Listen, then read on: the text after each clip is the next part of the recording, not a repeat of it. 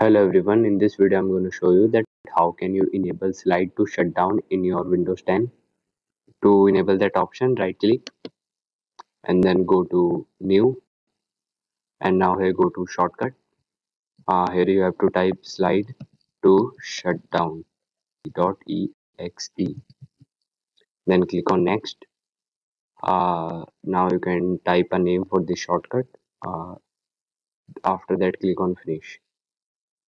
Now the slide to shutdown option is here. If you double tap on this option, if you slide it like this, your PC will be shut down. This is how you can enable slide to shutdown in your Windows 10. Thank you everyone.